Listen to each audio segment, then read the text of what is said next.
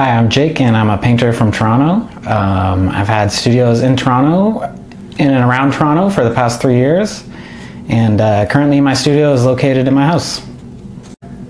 Materials I use is usually just oil paint straight out of the tube. Sometimes I use solvents, but recently I've just been going out of the tube onto primed canvas. I usually just use one brush, maybe two, and I'm rarely cleaning my brushes in between painting. I find that like the gumminess of oil paint out of the tube kind of serves me right for what I'm trying to achieve in the studio.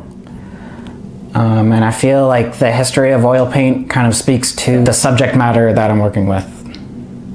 I'm most interested in Matisse as a painter just through his use of colors, and I feel like he kind of transcended a threshold in painting that speaks to me.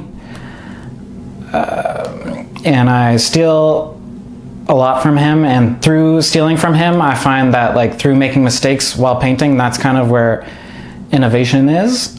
So I feel like painters out there shouldn't feel bad about stealing or borrowing ideas from other painters. The subject matter that I'm most interested in is depictions of beings coming into contact with like having spiritual encounters or experiencing something that's greater than outside themselves. I'm also interested in like through the act of painting also having fun, so sometimes the subject matter is a bit lighter or airier. I think for me painting is fun, and I think that comes through through some of the work. I'm also interested in this idea of devotion or ritual and how it relates to people finding meaning through groups. And so there's a lot of like rock stars or maybe depictions of Jesus or certain religious aspects that I'm interested in.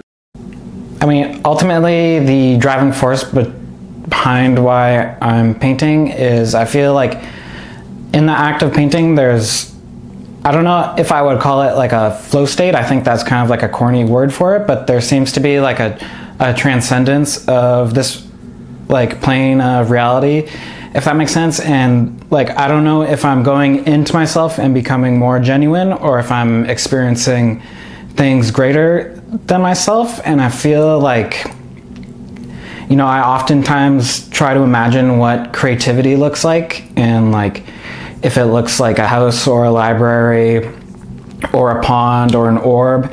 And I feel like through painting, through making art or making anything really, like creating is like everything in life is a creation. And so through creating, you're kind of like accepting, you know, like you're willing to dance with life.